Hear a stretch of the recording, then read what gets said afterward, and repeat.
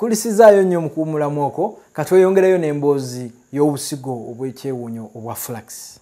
Era flax alimu ebiguwa nakugamba abamukolamu n'engoye buno obusigo bwa flax buno babukolamu engoye ne bulimu ebiguwa bye bayita soluble fiber. Waliwo insoluble fiber ebyo bitasaanuka mazzi bye mwe bakola engoye ng'aba Nigeria bwe mulaba oga Chineke ezo engoye zaabwe bazijja mu guno omuddo gwa flax.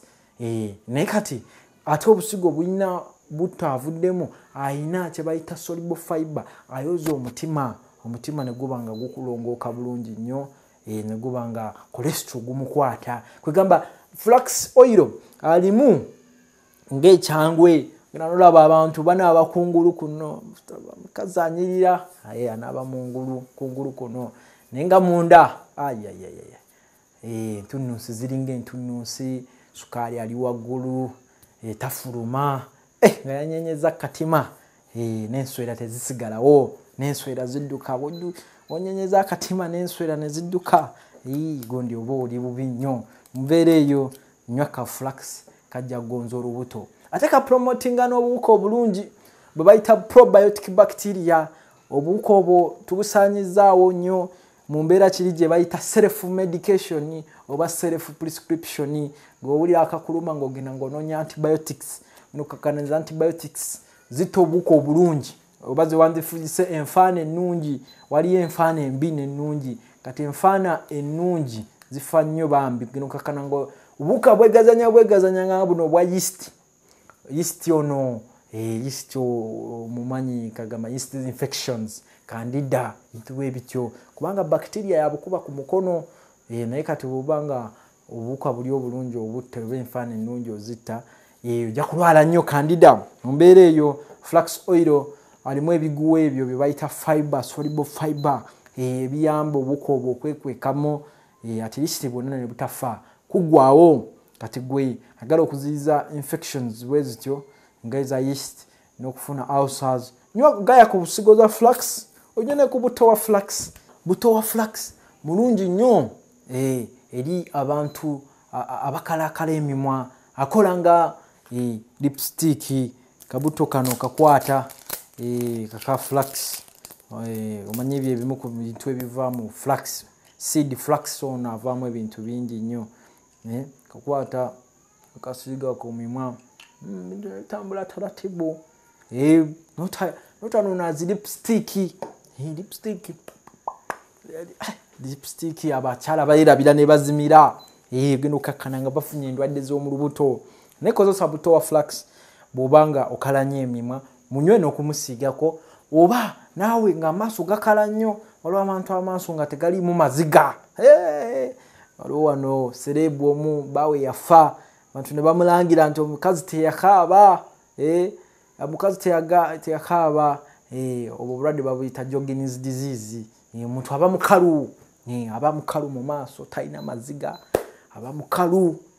n'abakyala aba mukalu buli wamu mukalu yakapawala bambi emimwa mikalu maaso makalu n'abakyala mukalu ebintu ne bijja bagira. Kozesa kabuto ka flax. Era flax mulungi nnyo buto ono wa flax ku mbeera y'omwana asabuka mu mpataanya. Musige flax bana batuyananye ennyindo musige flax muno mu joints zonna zisige flax oil ono flax oil mulungi nnyo avudde mu nsigo. Era flax mulungi nnyo eri abantu abatalina ssanyu. Abantu babeeraawo nga munyiivu n'agaggawala naye nga era talina ssanyu aba laakinga ekirungo kye bayita serotonin. Serotonin kye kirungo ekireeta essanyu mu mbeera eyo. Abantu abeeraawo nga takirina kyova olaba agamba funda n'obwavu naye baani okuba n'ennyumba nga temuli ssanyu ng'oli mugagga naye nga tolina ssanyu kitegeeza tolina kirungo kya serotonin. Naye flax ayamba oil oyo okukola ekirungo ekyo n'oba musanyufu oba olina ssente oba toyina ng'oba musanyufu. Yembeera bwetyo bwetambula. Buto wa flax ono ayamba nnyo ku kutangira obutafaali obubi obulumba n'abaana n'obwo obulumba abasajja obwa prostate ne breast. Oba ziyita breast tumor ne prostate cancer oba BPH kubanga ebizibu awo buvudde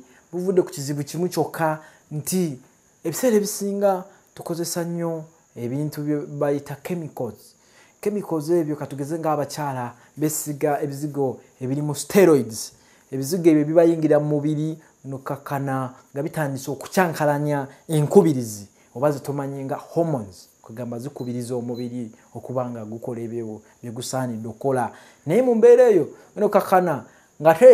ebyo birungo ebyo webito bye bayita endocrine disruptors ebicyankalanya omubiri ebiva mu plastic twagenda nagula ekikopo ekimyufu ekya plastic ngenda okukakana banga bwe lyetooloola nga kyeruse oba nga kifuuse kya pinka bintu biba si bya mulembe kakitegeeza oyo langi yonna agenda mu mabeere acyankalanye hormone zo kugamba atuule hormone zo bwe zirina okutuula oba bwe bayita receptor sites kati mu mbeera yemu n'ebizigo bano abakyala agenda n'agula ebizigo bye birimu hydroquinone birimu steroids gamba daddy ayagala nnyo ettutu n'asiiga ebbeere n'ayimusa kumbe acyankalanya hormones kubanga nabagamba skin gwe mumo ogusinga obunene nokakana ebirungo ebyo biyingira bicyankalanya amabeere ngeno kulaba nga birese kye bayita estrogen dominance nga hormones tezikya balancinga estrogen dominance bwe yitirira ogenda okakana estrogen nga mungi otandika okufuna obuzimba mu mabeere oba kye tuyita breast tumors ogenda okakana nga bufuuse cancerous ate ngeno okuwulira nti gundi ebbeere lyo tulisalako ate nga bambi obugagga bw'omukyala lyebbeere kivula aba n'abazungu abaseegu babikka ku mabeere kitegeeza amabeere bwe bugagga kubanga yeeyo feed tanka y'abaana omwana yenna n'abeera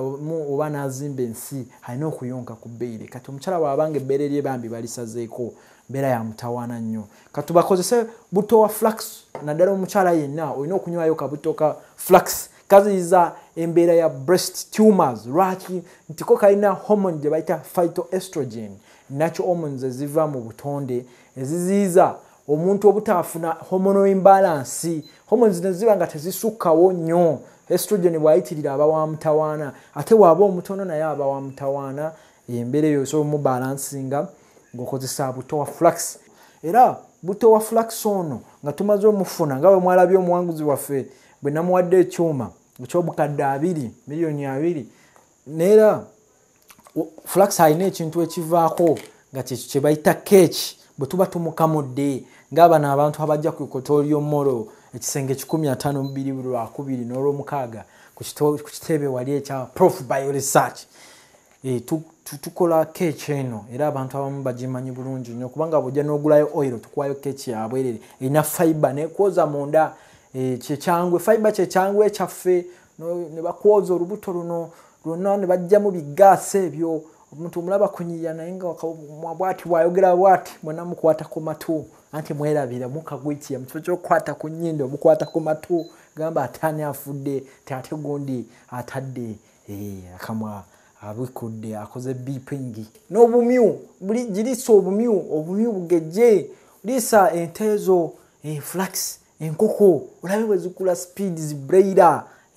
bintu eto bitambula bintu birungi nnyo ate ono buto wa flax akontrolinga ne appetite bw'oba olina abantu abalya ennyo teekamu buto wa flax asala appetite enzyme eyo gye bagita leptin etera okuleetera abantu okulya ennyo flax amukolako bulungi nnyo era flax akola bulungi ne ku lususu bw'oba ofunye ekizigo kyo nga kino ekyekinzaali bakazi naku zino bakaddiwa mangu n'abaami n'omwana omutono omusangaye nga alina akaddiye funa ekizigo kyekinzaali kino nakugamba kirimu n'oluwonzi lw'enkoko buto wakyo ekizigo kyekinzaali kino kiteeke ku skin bwoti tonyezaamu etondo lya buto wa flax wesiige baligeya nkoona nga gwe oli mu kunyirira wesiige onyirire bituwe bityo bitambula kyo kunoonya glycerine ate simanya wano wa Rwanda wano wa America wesiige buto wa flax flax n'ebizigo tubitambule taratibu sana onyirire mukyala nawe nseekwe gombe ate nga bubona abye onabye kasabuni akavudde mu mapaapaali kasabuni akavudde mu mapaapaali kijja kuba kikutambula bulungi nnyo kuba kano kasabuni nako kalungi nnyo mu mbeera y'emu gwe naawe ng'omaze okunyirira skin ng'envi zikusumbuwa n'ekiwalaata kozesa buto w'ensogasoga omusiige mu nviiri gube envi